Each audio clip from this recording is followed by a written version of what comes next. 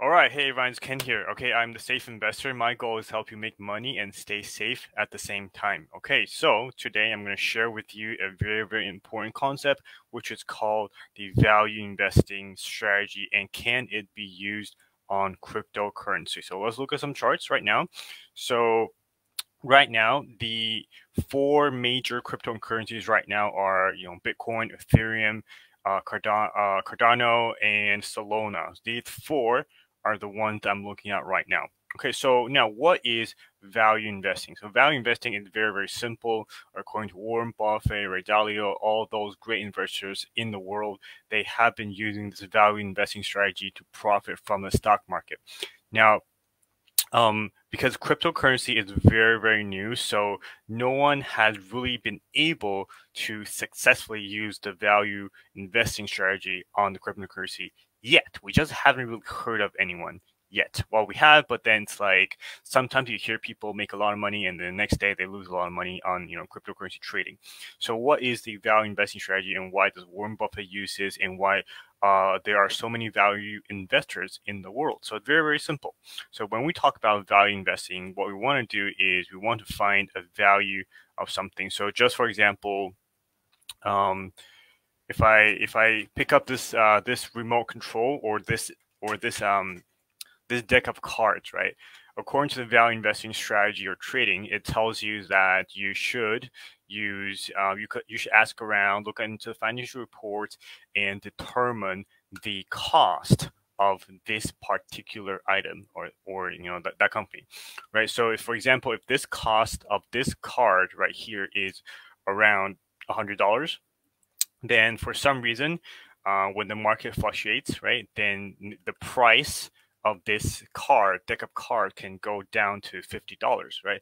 And then at that time, when you buy into this item, this card, this company, this cryptocurrency, then you have made money already. So that's a value investing strategy. Now, also, let's say this is a very high demand card, right? High demand, it has scarcity, not a lot of people have it. So let's say even if the cost of this card is $100, but you bought this card using $200, right? But because of the intrinsic value growth, or for example, it can be the scarcity, it can be the demand, it can be maybe it can be a magician buying this card from you. So now, or if you put it for a long time, it's artwork, it's antique, and then the intrinsic value continues to grow over the $200 that you have paid for. So maybe if you buy the car, even if you bought it at $200 and the cost is $100, right? But then after maybe 5 or 10 years, because the demand is increasing, more people want to buy this car and it's a limited edition, limited value, then you can probably sell it for $1,000. So that's called the value investing strategy. Now, can you actually use this on cryptocurrency, right? So when we invest, there is trend investing. So Leslie knows all about trend investing. He uses his stop losses. You take profits looking at the trends, right? So that's called trend investing. Now, value investing is all about looking into the value first. You want to find something that's valuable, and then you want to wait for a drop, and then you buy into it. You hold on to it, and you don't really touch it that much. You could do a little bit of trading, but you don't do that much, right? So okay, so now let's look into Ethereum and Bitcoin tonight. So we know that there is actually a pretty big drop in Ethereum and in Bitcoin right now. I think most of you, if you've been in trading or investing in the crypto world for some time, you will know that Ethereum 100% has more usage than Bitcoin. So how will that affect the price change, right? So if you look at the Ethereum chart and Bitcoin chart right here, you can actually see that whenever Bitcoin goes down, it takes more time for it to go back up. But when Ethereum goes down, you can see, a big drop right here. Bitcoin, that was a big drop right here. Bitcoin still hover on the bottom.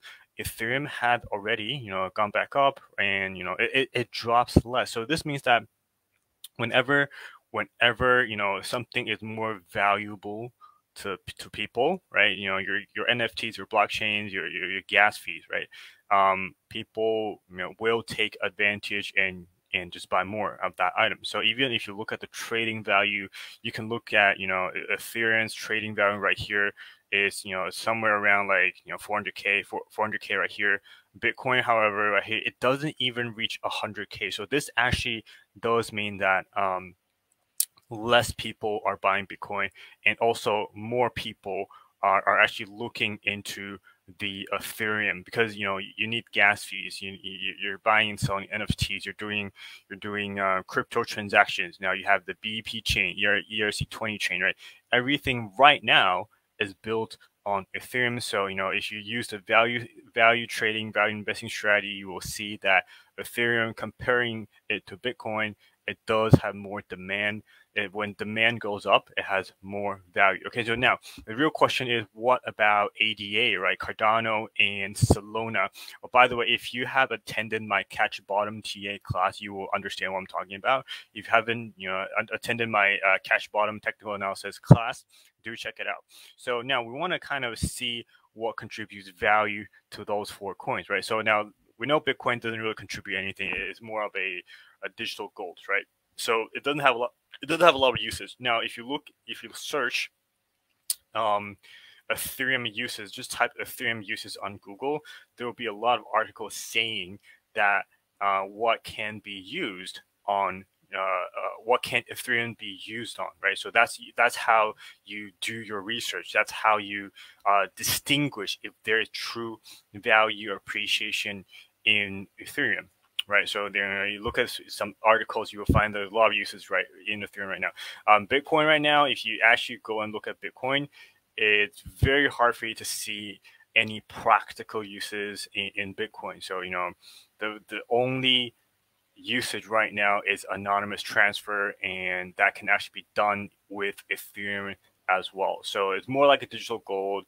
You kind of don't want to do a lot. There's no true value appreciation unless because of the scarcity, some people do think that it's going to continue to grow. Okay, so I'm not going to comment on that. It could still be true, just like gold. So now we want to look at what top Cardano uses and top Solana uses. Okay, so if you go and look around, you can see that Cardano is a digital coin that can be used to store value or send and receive funds. So it's kind of like Ethereum. It's kind of like blockchain. I know Cardano was trying to solve some problems, and then Solana was actually out, and it was trying to solve some other problems, like for example high gas fee and all different things, right? You proof of work, proof of stake. So what you want to do is you actually want to, if you look at Solana right now, it is actually at a pretty good support line right here. Even though it broke the support, but you can still, if you really think that there is value in Solana, right now could be a good time to buy it because it's pretty cheap. Now, ADA, right? So ADA, why did it crash all the way down here? No one is actually, this means that more and more people are selling ADA. So then the question you should really ask yourself is, do you see the demand in ADA? Do you see a reason for people to buy ADA? Okay, what is the true value? What contributes value to ADA? So if you can't answer this question, just don't buy it. Cut your losses. If you can't understand what you're buying, if you can't understand if you don't see the value appreciation, don't buy it. Okay, if you're like you want to be really really safe, buy Ethereum right now, because Ethereum is everything's still built on Ethereum, right? So let's say even if you don't want to get into the trading guessing thingy, you can still go and buy like very solid companies. So for example, if you look at any company in the world, you look at what is the use for Microsoft, what is the use for Apple, what is the use for TSMC, what is used for Mara Digital or something, then you can actually find what they're doing, what value do they contribute to the society, what problem are they trying to solve. Are people buying their products or services?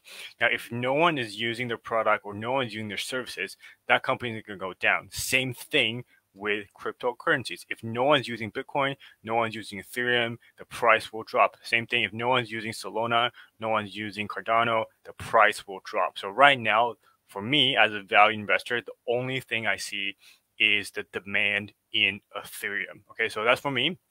I could be wrong because I'm not like a very like a crypto expert who understands everything, right? Okay, so now that's from a very safe perspective. The only value that I see right now is in Ethereum, but I could be wrong. All right, so yeah, so that's it. So can you still use the value investing strategy? The answer is yes, but you have to understand what contributes value to the coin that you're buying. Okay. By the way, I'm doing a live mindset training this Saturday about making money on anything you buy. Now, originally this course was around $400 USDs, but right now, since I just held a very big event with Leslie, I'm currently in Singapore and I met up with Leslie, the crypto turtle. So we're giving out like a big free discount. So if you haven't joined my mindset training course for if you want to understand stocks more, if you want to understand how Warren Buffett does value investing, what is he thinking? How can you profit from the stock market and not doing trading but doing real investing? Then I will paste the link below, and this is a free training program. It's a 3-hour training program this Saturday, 1:30 p.m. Okay, I'll give you guys this course as a gift for tonight. And yeah, so can you really use the value investing strategy on cryptocurrency? The answer is yes. Okay, the answer is yes, but you have to understand what contributes value to the coin that you're buying, because they have no financial reports for you to read. You can't see the revenue, you can't see the earnings. You can do a little bit of trading using Bollinger Bands, looking at all technical analysis to do that. But if you want to play it safe, understand the value, understand what value does it contribute?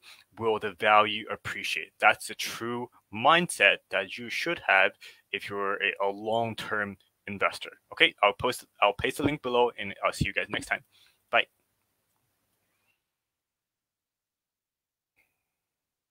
Hey, don't wait, I'm done.